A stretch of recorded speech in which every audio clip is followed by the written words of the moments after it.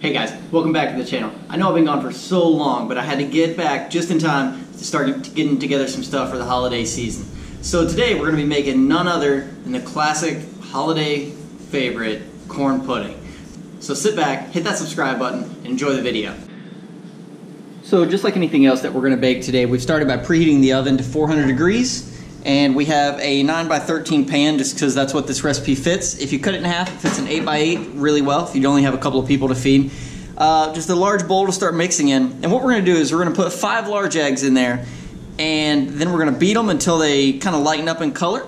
We're going to add in 1/4 cup of sugar, 1/3 cup of melted butter, a teaspoon of kosher salt. And once we beat all that together, we're going to add in 4 tablespoons of cornstarch with half a cup of milk. And then we're going to follow up and finish off with about 15 ounces of cream corn and about 30 ounces of corn kernels, or the equivalent to about 1 can of cream corn and 2 normal sized cans of regular corn kernels. So let's get going. So like I said, we're going to start with the egg, and we're just going to beat these until they lighten up. So,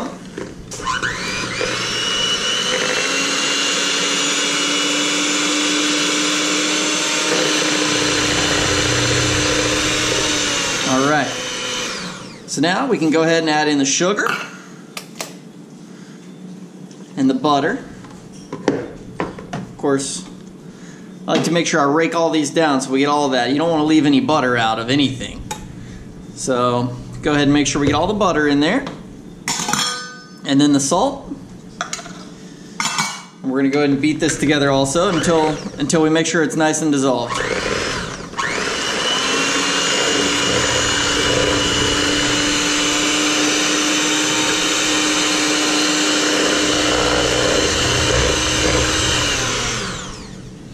Alright, so it's all kind of coming together now. We're going to follow up by just pouring the milk in.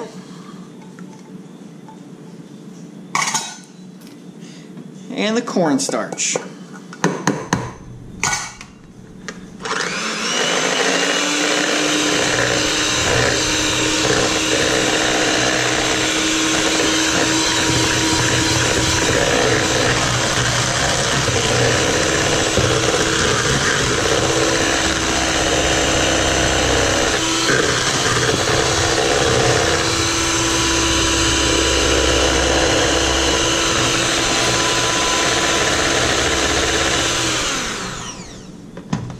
And this time I'm going to go ahead and rake down the sides, since cornstarch sometimes has a little bit of trouble going in, and sometimes you end up with a little bit of clumps on the edges. We're just going to go and rake it all down, wipe all parts down, and then beat it for just another second.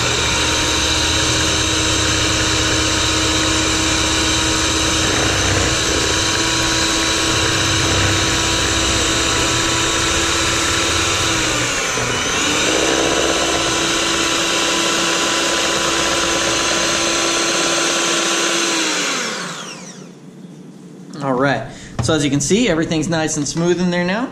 So we're going to go ahead and add all the corn and the cream corn to it.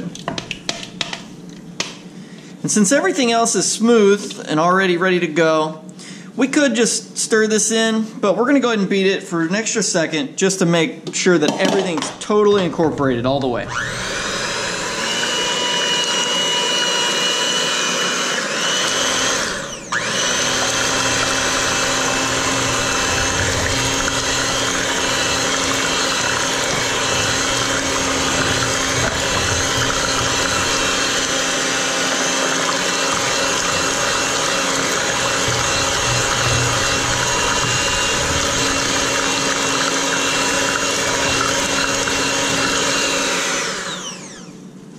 Alright, so as you can see, everything's really well mixed together, and it looks kind of thin right now, but that's okay because the egg that's in there is going to make it set whenever we go and take it out of the oven.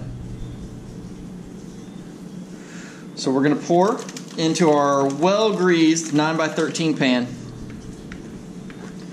Rake everything in there so we make sure we get all the goods, and then we're going to go straight into the oven. Alright, so we have our pan of corn pudding here. As you can see, the oven is up to 400 degrees. So we're going to go ahead and we're just going to place it right on a center rack. And I'll probably rotate it in about half an hour. Alright, so as promised, it's been about half an hour.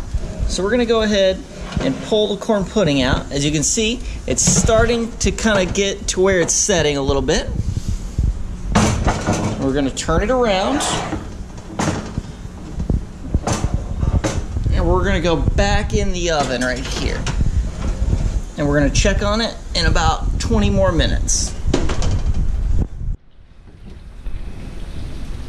Alright guys, it's been the 20 minutes that we mentioned, and I'm going to go ahead and pull this out and give it a check real quick just to make sure that we're not going to go too far.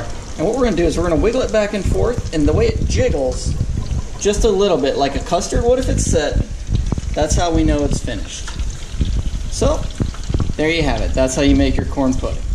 So we all know that we love corn pudding, but don't forget that you can always top your corn pudding with something really crunchy and salty to give it that extra kick. Personally, I like crispy bacon or spiced chicharrones. Comment down low and let me know what you decide to put on top of your corn pudding or how yours turns out.